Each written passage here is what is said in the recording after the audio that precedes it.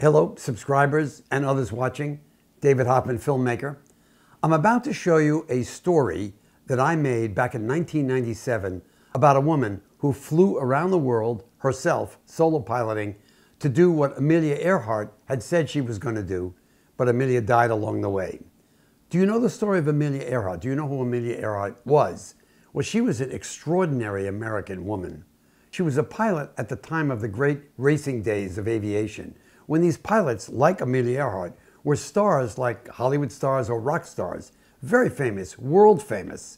She was beautiful, she was outspoken, she was courageous, and she was a kind of a symbol for women of the things women could do. She made this statement, largely to women: you should have your dreams, and you should not live within the limits that society has set for you. So think about this woman, Linda Finch. Linda Finch, a businesswoman, real estate developer, successful woman, becomes addicted to flying, and she rebuilds the exact plane, that Amelia Earhart flew, the Lockheed 10E. And she trains herself, and she gets a navigator, just like Amelia did, and she sets off in 1997 to fly around the world. I think she called her project You Can Soar. Amelia accomplished what she accomplished with a lot of class and a lot of style. And she had the backing of her husband, who was a rich guy, George Putnam.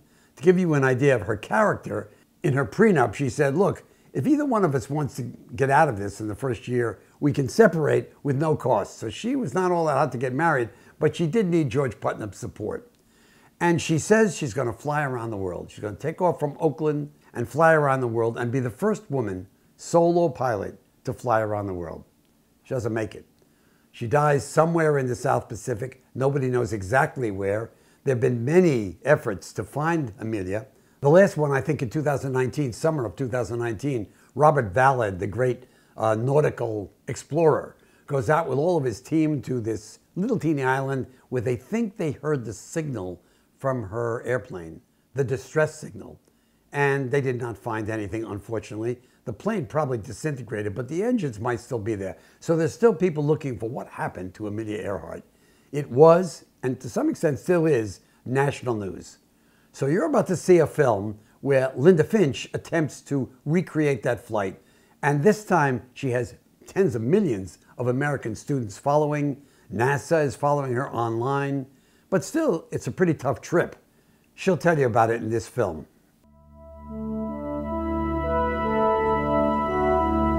I have restored several airplanes in the past, and I was looking for a new airplane project and started really to kind of research what I wanted to do and think about that a little bit. And I wanted something that was more graceful. I wanted something that was older and of a different era, calmer, but exciting era at the same time. And the Electra first caught my attention. As I was learning about the Electra, the first thing I had to do was learn about Amelia. And I got these books that she wrote, and I could feel what she was saying. I'd start laughing out loud. It was just, she would use the same words or describe the same feelings. It was just, it was like I just knew her.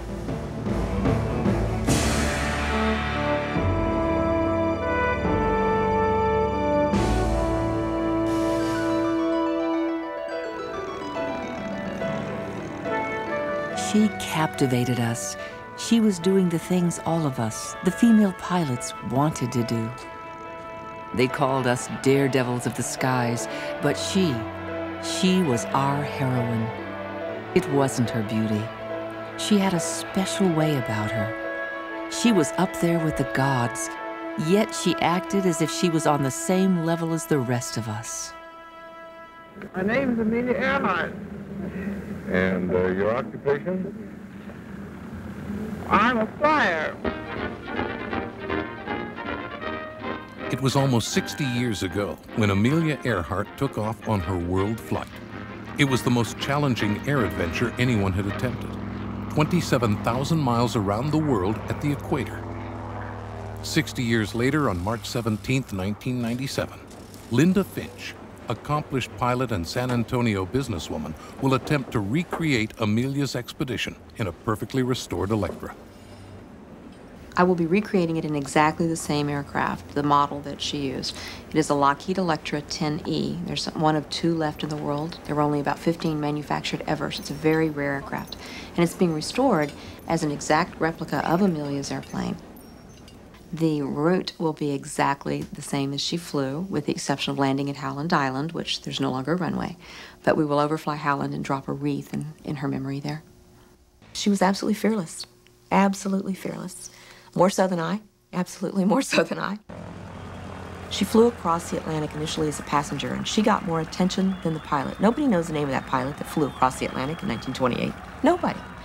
And Amelia was the most famous woman in the world. She described her experience as being like a sack of potatoes. She was totally useless. And she was somewhat embarrassed by the attention that she received. There was nobody else to look up to. She was the only heroine we had. We looked forward to the next edition of the paper to see what Amelia was doing next.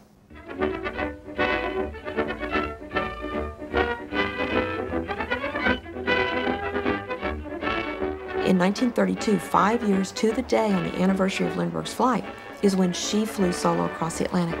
Approximately 17 attempts had failed. Many of the people had died.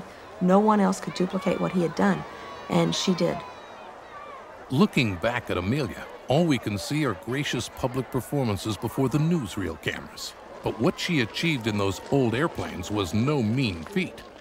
What is the latest report on the weather? It took great courage to attempt to cross the Atlantic alone. Please don't forget the phone just the minute you get there, eh? I will. Goodbye. So long. Writing in her log, Amelia described it this way.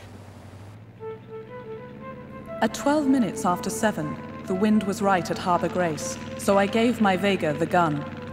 Despite the heavy fuel load, she rose immediately. A minute later, I was headed out to sea. Cruising at about 12,000 feet, an enormous cloud loomed before me. It was too high for me to climb over, so I had to fly straight into an electrical storm. The wind tossed and battered the Vega. I couldn't see out of my cockpit and was flying completely blind. My altimeter failed, leaving me to guess in the dark how high or low I was flying. It was impossible to stay on course. I began picking up ice, a hazard all flyers dread. At the same time, a weld in the exhaust manifold cracked, and flames from the engine blazed in the night. I dived down in the hope that the ice would melt. But heavy with ice, my plane went into a spin. I pulled out of it so near to the sea that I could see the waves breaking beneath me. I was forced to climb. It wasn't safe to use my instruments so near the surface because of the fog. Ice formed again on the windshield. For the next 10 hours, I fought to stay low enough to prevent icing, but high enough to fly safely on my instruments. The cabin stank of gas fumes, but it was critical to have fuel for the engine. My transatlantic rations consisted of 1 can of tomato juice, which I pierced with an ice pick. The last 2 hours were the hardest. When I reached up to turn on my reserve fuel tank, I found the gauge was broken. Gasoline began dripping down the back of my neck. I had no idea how much fuel I had left. Shortly after dawn, I spotted a fishing boat, and then a coastline. I couldn't see a landing field, so I came down in a long, sloping meadow. Amelia's landing in Ireland took local farmer Dan McCallion by surprise. "Where am I?" she asked him. "You're in Derry, sir." "In Derry? Oh, Londonderry." "Yes, sir. I mean, Mom. And have you come far?" "From America." "Holy Mother of God," McCallion muttered. It wasn't long before she was besieged by newsmen, photographers, and autograph hunters. The world had fallen in love with Amelia Earhart. When she returned to New York, Amelia was America's darling. Get your ticker tape ready and tear up your confetti, 'cause there's gonna be a big parade. She didn't like the fame, but she accepted it because it was what she had to do if she was going to accomplish what she wanted to do, which was to inspire women to get off their duffs and do what they wanted to do, you know. She'll be the first girl to do it, to fly around the world. So don't forget who flew it, have that bunting unfurled. When Amelia Earhart circles the globe and comes flying home again. so much to go as it does interest in the task. I believe that women have as much courage as men. Flying was really secondary to her mission of communicating to people that they did not have to live within the limits that society set for them. And her big message at that time was women in the early 1930s that were so cared for that they were taught limits. They were taught to live smaller lives than they needed to do. Amelia inspired women to conquer new horizons. Eleanor Roosevelt said she helped the cause of women by giving us a feeling there was nothing we couldn't do. Yesterday I hopped off from Los Angeles about noontime and landed in Newark this morning after a non-stop transcontinental trip.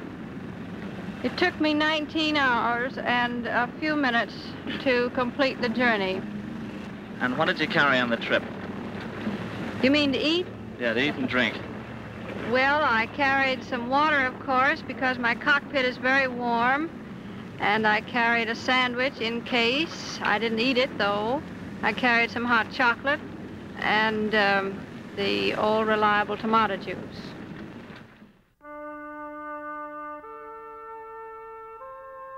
Amelia Earhart kept on pushing.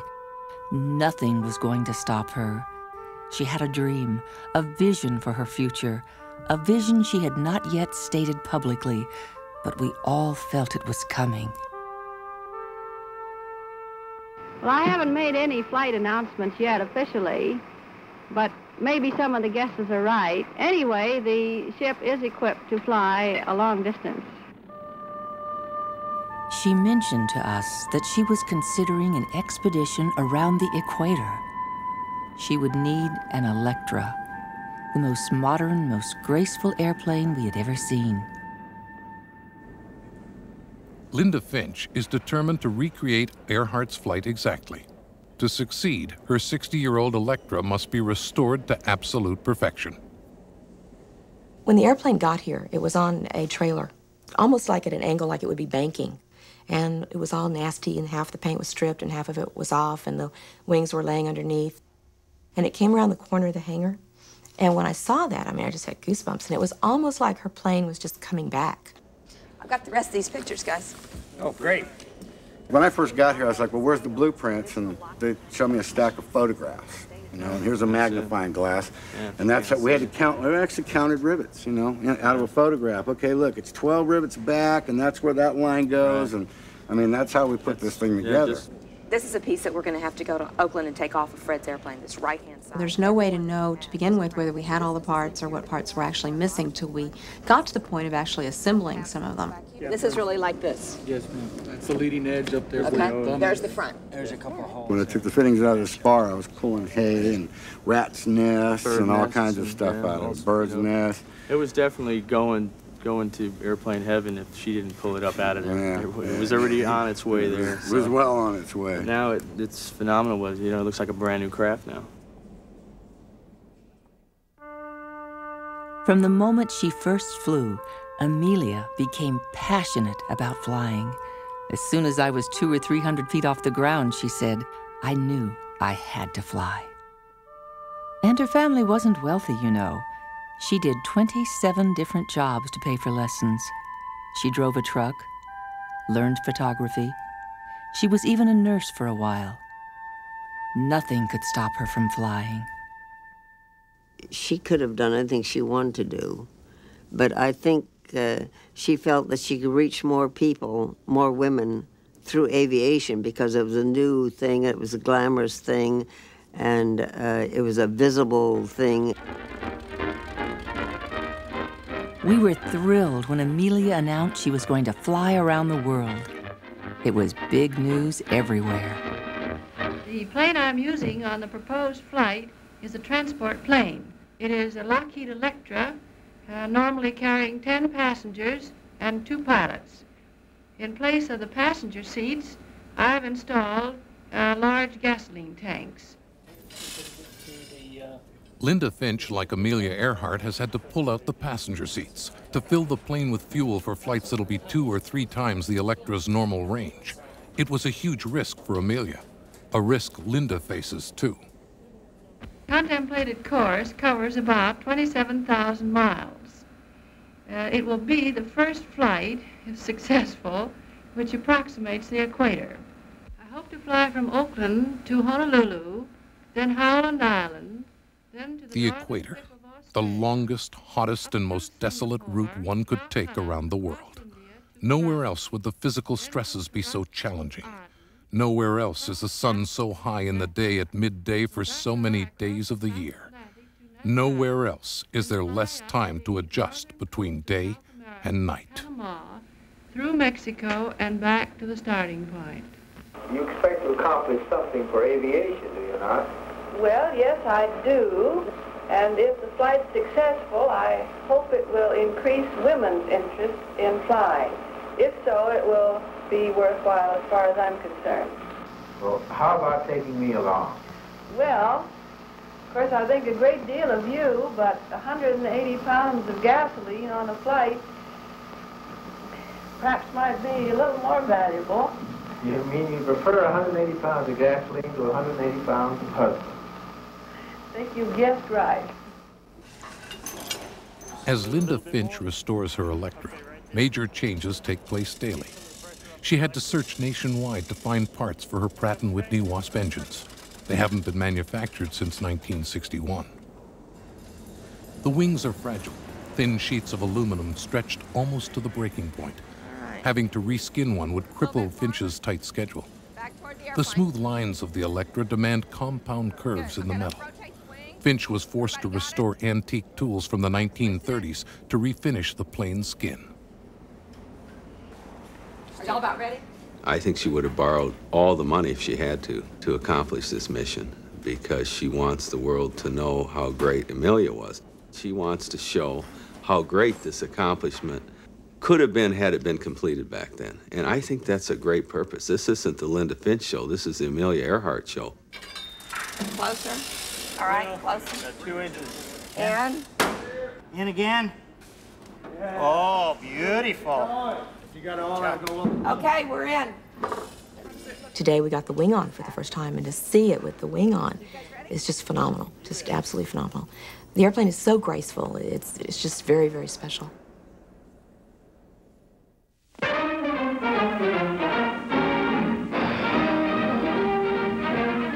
round-the-world Ladybird and her crew, ready for an adventure that nobody has ever tried before.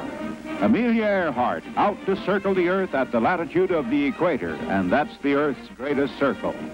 On March 17, 1937, Amelia Earhart made her final checks before taking off on her flight around the world. We held our breath when she finally took off from Oakland for Honolulu. A few of us knew she thought this would be her swan song. I have a feeling, she wrote to her husband, that there is just about one more good flight left in my system. I hope this trip is it. When I've finished, I mean to give up long-distance stunt flying. If any of our sex can make it, Amelia's the girl. The fast ship had been checked for the 27,000-mile flight, and it was on to Honolulu.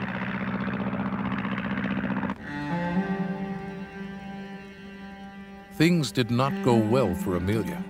In Honolulu, she crashed on takeoff. She ground looped the Electra. It just weighed too much. She was lucky she didn't die. She shipped it back to California in pieces. There was a lot of damage. Both the engines were destroyed, the propellers, the wings, the gear, the entire undercarriage of the aircraft. And also it was sitting in a big puddle of fuel. She had skidded across the runway in all that fuel because the fuel tanks had broken as well. She'd always succeeded in the other flights. And when she cracked up in Honolulu, there was no question. Anybody else would have said, well, that's it. But she said no. She just took the plane back to California, had it repaired, and went the other way. It was almost 3 months later when Earhart tried again. It was a rainy June morning. The trade winds had changed direction, so she had to fly east. Going east meant she'd hit the longest and most dangerous Pacific legs at the end of her journey. This departure was quiet. She just got into her airplane and left.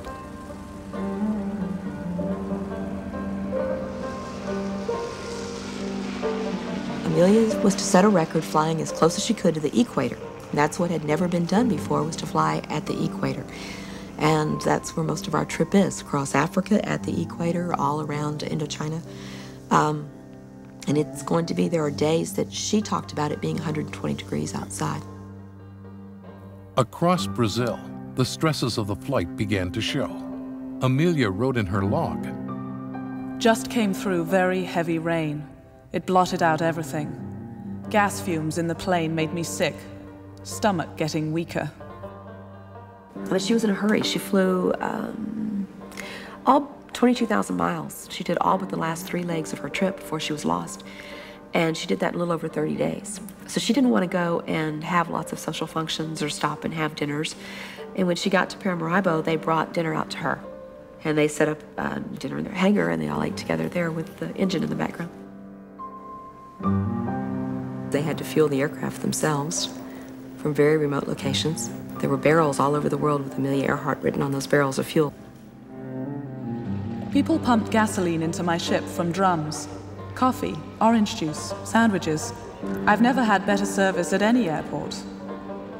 We're stuck with the same problems they had, with the fact we will be 50% over the gross weight of the aircraft, that on takeoff at those kinds of weights, the airplane will not fly on one engine. So if we have one engine stop for any reason, the fuel doesn't flow, a fuel pump doesn't work, an oil pump doesn't work, or many things that have to work properly to support that engine running, and we lose one engine, we will not be able to fly. The airplane will crash.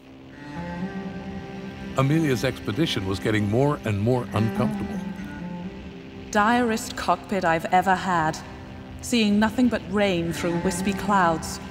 Oil from the props and rain on the windshield have made a smeary emulsion. Having trouble seeing. We have to fly about 6,000 to 10,000 feet most of the way around the world. If we have weather, we cannot go over it, and in many cases, our fuel's going to be limited and we can't go around it. Tried to get something on the radio. No go. Rain. Static. Never seen such rain. Had to use the secondary grass runway. The long one was unavailable because of perverse wind. We're going to land at exactly the same runway Amelia landed. There's several that are going to be grass, several dirt strips. Many of them are very desolate. There's not anything. As we go across Africa and even, down through South America, there's some that are not large cities. Like Amelia, Linda will be at the controls for 19 hours at a time. Exhaustion may be her biggest challenge. We're always pushing through, trying to get to some other place instead of enjoying the place we're in. But I've made my schedule, and I'm going to abide by it. Natal to Dakar is 1,700 miles. And other than this one island here, there's not anything else. And there's not much to go to there. No. Linda and navigator Denny Girangeli will have to land on remote islands that don't have fuel sources. So they plan to float fuel onto these islands and pump it by hand. If they floated on to the island with barrels, there's somebody there in attendance, or we get there, we fuel it? We get there, we fuel it. Crossed into Rangoon. Encountered more rain, terrible monsoons. The wind, dead ahead, began to whip furiously, the deluge so savage it beat off patches of paint along the leading edge of the wings. We will have delays because of weather, and we'll have problems, and there'll be many times we have to fly every day, all in a row. The airplane is extraordinarily loud. The engines sit beside you with the propellers beside you, so you have all of both the prop noise, which is very loud as it goes through the air, and the engine noise.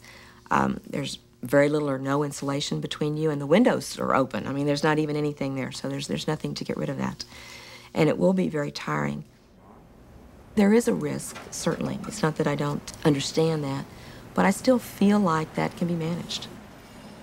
She is the driving force behind it, and I think she's got Amelia's tenacity to carry it through.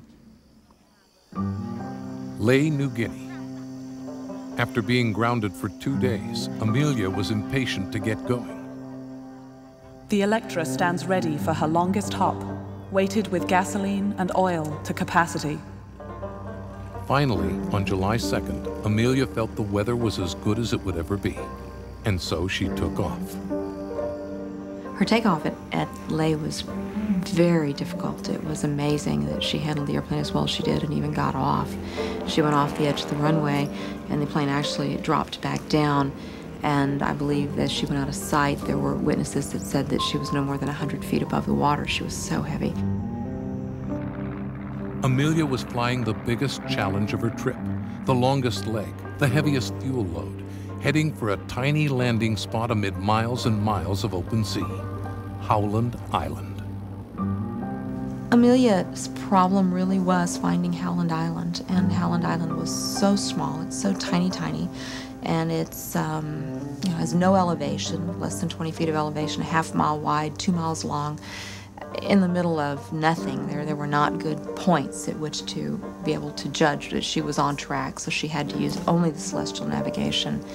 If it was cloudy, then she couldn't do that. The island was not in the right place on the charts. In the early morning, Amelia was bound eastward across the lonely mid-Pacific.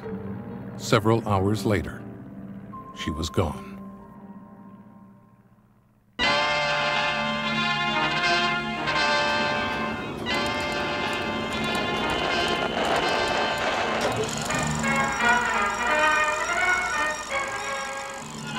Amelia's disappearance shocked the world. It was front-page news everywhere, and it motivated the largest sea hunt in history. In 3 weeks, 250,000 square miles of ocean were scanned, but there was no sign of Amelia Earhart.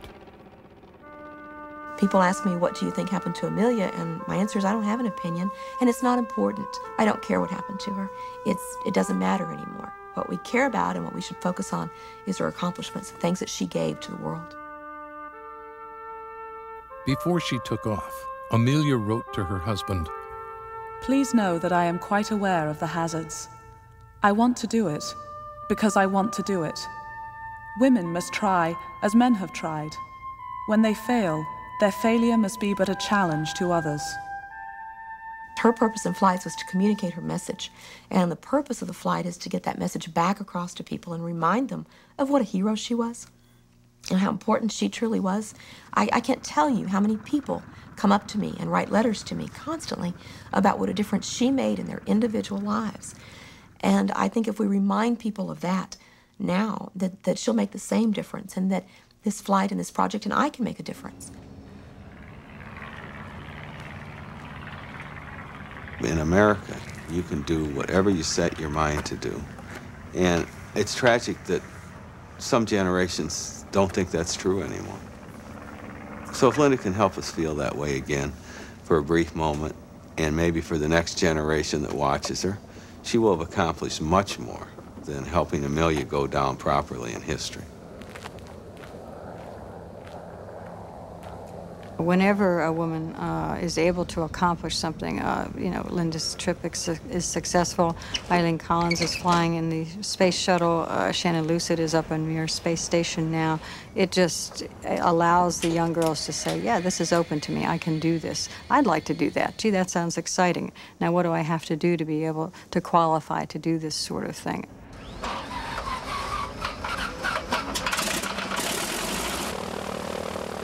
Linda Finch must practice in this World War II trainer to keep her flying skills sharp.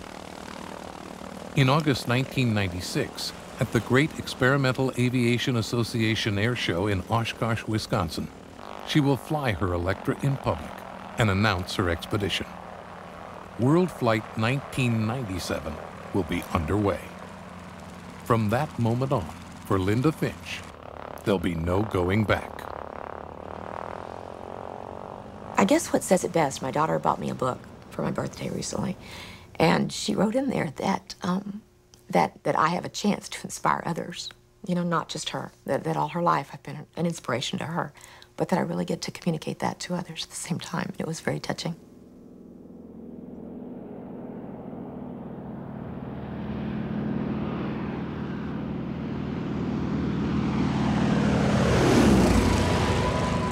Pilot Louise Thaden, a friend of Amelia Earhart, wrote, "Flight is abiding peace, absolute serenity.